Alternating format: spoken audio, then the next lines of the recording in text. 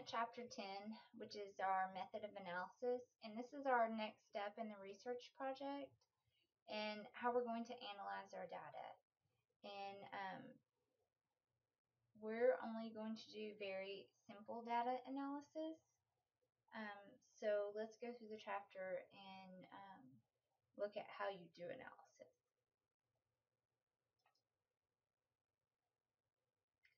So looking at data from a quantitative study, you are going to put your data in SPSS, or we may use Excel. We'll just kind of see where we go with it.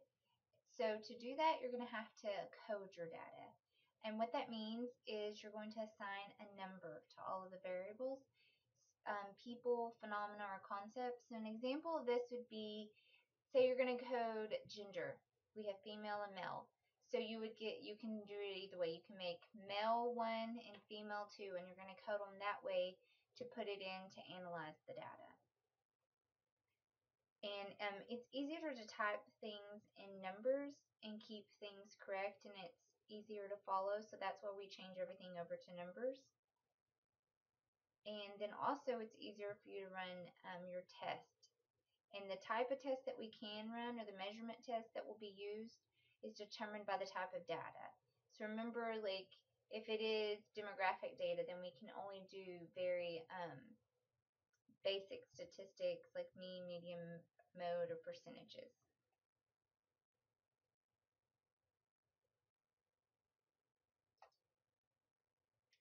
Next are the steps to follow to analyze data. The first step is you want to organize your data, and this is where you apply numbers to variables in order to input data into your software program. You also want a different variable styles, and there's different measurement scales, and you want to look at those different things because they affect the choice of statistics to analyze data. You also want to examine and sort your data when you're organizing it, and inspect your data for accuracy. That's where you're going to go through and see if you do have like a survey that's missing numbers, or if someone just marked the same number on everything, then you know that's not a valid survey because they just did something really quickly and random to get through it. Then next you're going to describe your data. And data is categorized using measurement scales, which we've talked about before, and we'll look at it on the next slide, which is your nominal, ordinal, interval, or ratio scale. And next you analyze your data using either descriptive or inferential statistics. And then last you're going to test your data.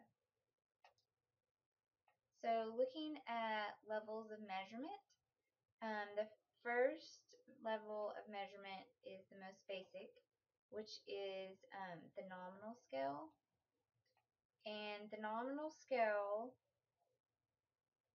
would look at name data, so naming without order.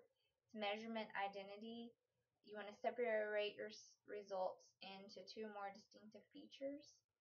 And you would label or name an individual or groups or things into categories. So this would be like gender, age, color. Example of this would be method of gene colorization.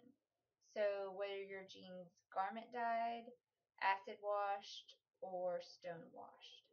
So those are at a nominal scale. Next is ordinal scale, which is rank order, and it reflects the rank order of individuals or objectives from high to lowest. You want to arrange them in order, and there's no difference. Remember, in ordinal, there's no difference among categories. So you can't say that from one to the next is an equal distance. Examples of this were dress size, sheet sizes, and it's often used as the Likert scale, which you will all be using. Next is the interval scale, and it reflects differences among items, and it measures equal units. So you have equal units of difference between the measurements. So an example of this would be retailing sales figures viewed by quarters in a year. So each 4 months would equal a quarter. And or you could do another one that you could do is temperature at which fabric melts would be another one. And then last is your ratio scale. And your ratio scale is the highest type of measurement, and it shows a relationship among scores, and it includes an absolute zero. So that's the big difference between it and interval, is that you actually have an absolute zero for it, and it compares items or variables. So example of this would be how much a sweater costs. You can use a ratio scale because you could say one sweater cost 2 times as much as a different sweater. So let's go to the next slide. Next is statistics are used for describing and analyzing data. And the type of statistics used depends on the research design and scale of measurement used with the data. And there's usually two different types of statistics used. You can either use descriptive or inferential statistics. And descriptive statistics help organize and summarize data in which the number, proportion, or percentage of subjects in each category is explained, and it tells what is found with the data. So it's very basic data that you're getting. Inferential statistics, they take what is found with the data and go a step further, and they draw inferences about the larger population based on the sampled survey, and they employ inductive reasoning. So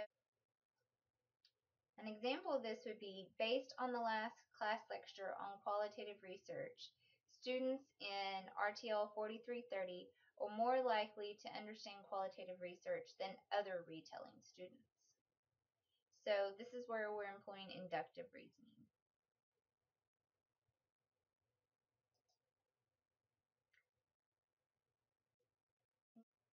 Next is the distribution of data, which is the set of all scores to be described, and where the distribution is located on the scale of measurement. And it also looks at how the distribution is spread out. So how is it dispersed?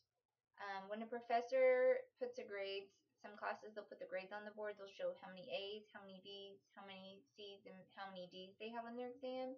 This is the distribution of grades, so that's what they're showing. So they're showing how dispersed the grades are. And usually your distribution should be a bell curve, and the bell curve is the shape of it. In our next slide, we'll kind of show you what a bell curve would look like. This slide looks at the normal distribution of dress sizes for a buyer to order for a store. So in this, it shows that if you connected all of the top bars on this slide, so if we went here and connected all of these, it would look kind of like a bell and make the shape of the shape of a bell curve. And this is the normal curve. However, in reality, it's saying the average size for this, or your mean, would be size 8. But today, actually, they say that the average dress size now is actually a 14. Some things to note about a normal distribution is that they're symmetric. It's the bell curve. Your mean, median, and mode are located under the peak, which would be right here because your peak's right up here. And approximately 68% of the observations are within 1 standard deviation of the mean.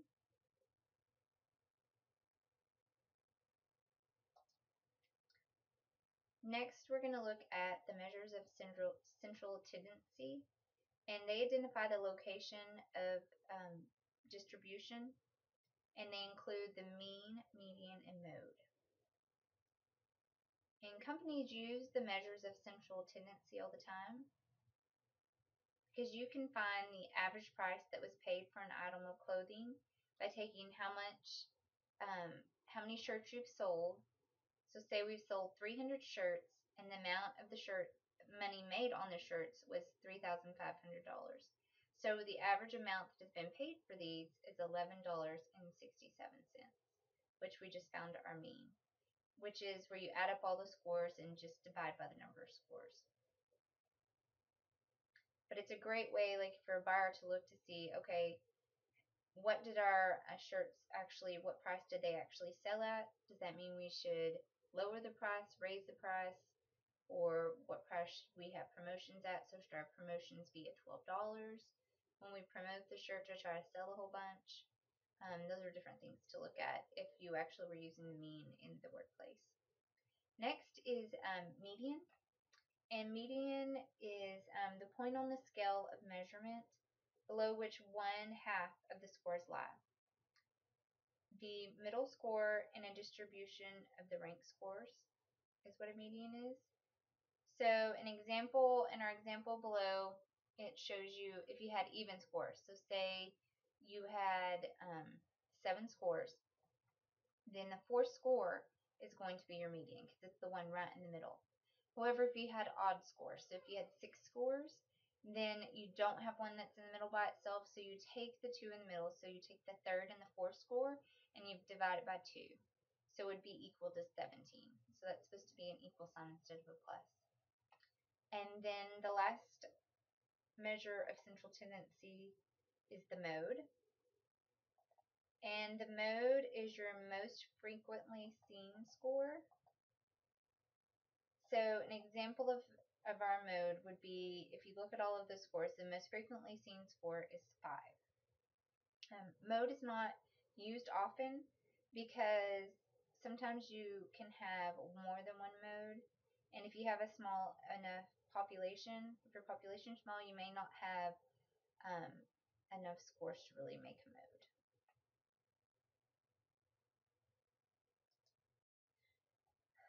Dispersion of distribution looks at how far the distribution is from the mean, median, and mode, which is our central tendencies.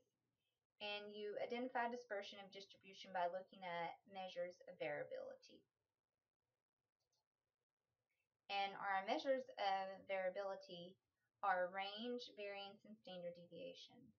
Range is the simplest measure of variability, and it's calculated by finding the difference between the largest and the smallest score. So, for example, say our scores ranged from 3 to 30. That would mean our largest score was 30 and our lowest score was 3. So to find the range, you would take 30 minus 3, which is equal to 27, and that would give us our range. Next is variance, and it's equal degrees of dispersion or the scatter of a set of numbers, and it reflects the variability of scores in a distribution, and it doesn't suffer from the limitations of range, and it is the sum of squares is how you find variance. Next is standard deviation, and it's built off deviations from the mean. It's the distance that an observation deviates from the mean. And it's equal to the sum of deviation squared divided by the number of data minus 1. And then if you look in your book, there is a big long formula that shows you how to calculate the standard deviation. But I'll actually show you how to use standard deviation in Excel or SPSS.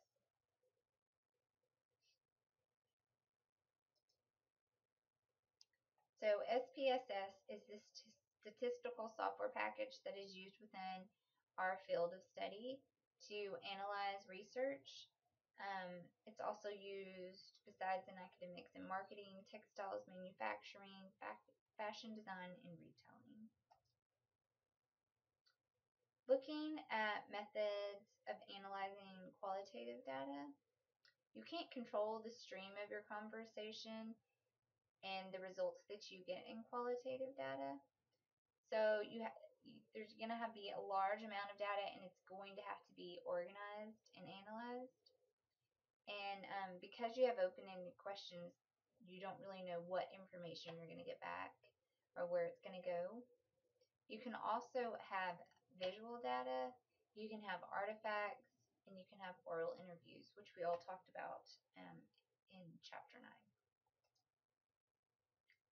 Next is the phases of qualitative research.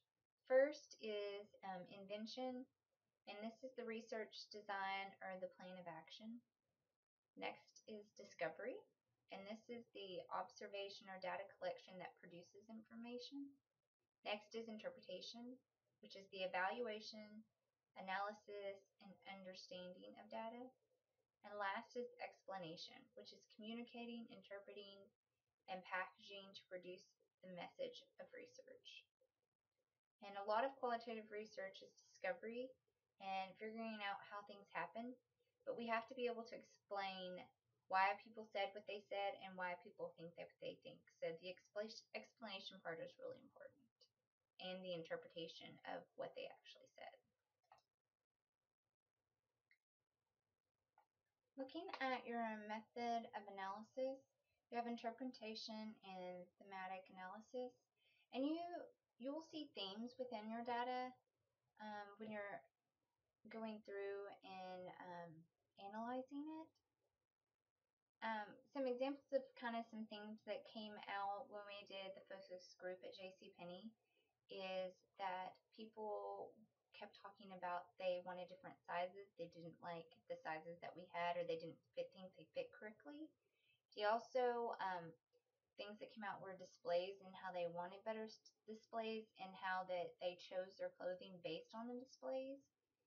And once you find these themes, you need to organize and segment and then code and categorize your themes. One program that you can use to code your themes is called Atlas TI, and it is the software that you can use that'll actually help with qualitative research and code things. We will not be doing that since we're not doing qualitative research. And one thing, if you ever do use that software, an important thing is still to go back and code it yourself, because it is a computer program and it's not going to catch certain things that you could actually catch on your own if you did the coding yourself. Next is looking at coding, and coding attaches names to the collected data. So say you want to name your participants. So you just make up names for each of your participants, and that way you can kind of track the data for each participant. You also, with coding, it looks at how the data is related and linked together. It also marks parts that talk about the same thing. So if you see the same thing over and over, you want to kind of start linking and putting those things together. It also ranks, orders, or does diagrams of different areas that are concepts that come up. Kind of like in the JCPenney research, we found that displays affected what men bought, but they didn't really affect what women bought. So it was really important to them to have a display, while women were kind of like, I don't even pay attention to this display.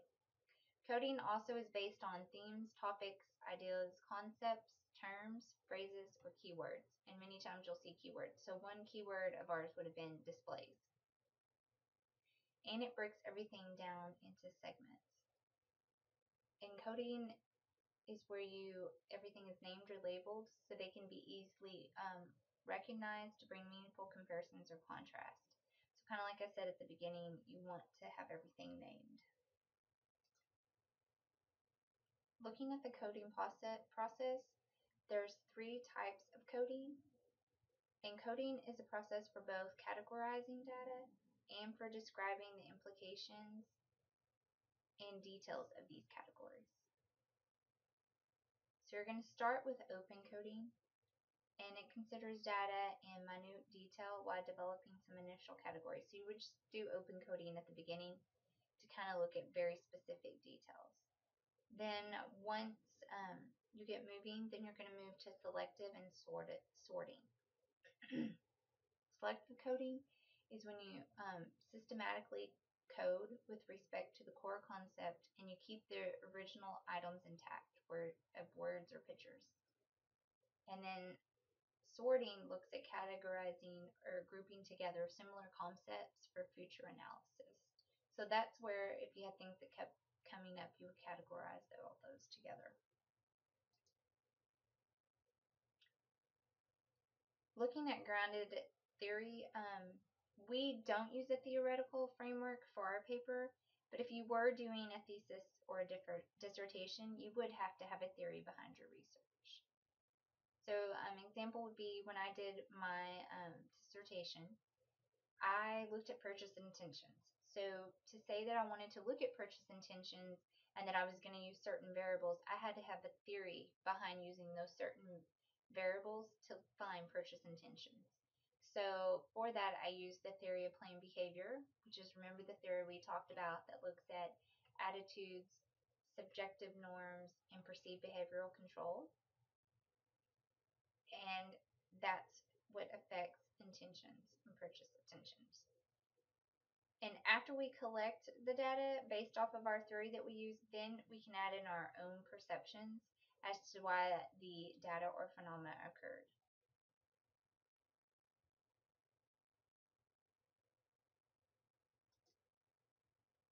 This is a emergent theory. It's kind of an interesting one. It's in your book. It looks at the variables of age and size, and how age and size, how people at different ages and different sizes look at different things when buying clothing. So it says, a kind of fun one is, if you're older, fit is really important to you, no matter what size you are. While if you're young, a thing that's really important to you is a specific store. While if you're older and plus size, or if you're not older and plus size, but if you're older normal size, store specifics are not as important to you as they are for the younger generation. So it's kind of some funny things, because once you get to plus size, quality isn't even important to them. And also, it's only the older generation that's worried about the labeled size. So that kind of is label size. We'd be kind of looking at how sizes differ per store or per brand, and how young people, obviously it doesn't bother them to wear all different sizes, but for older people, they expect that one size is going to be the same everywhere, and that they wear that one specific size. So if you go somewhere and you have to wear a bigger size, then they think something's wrong.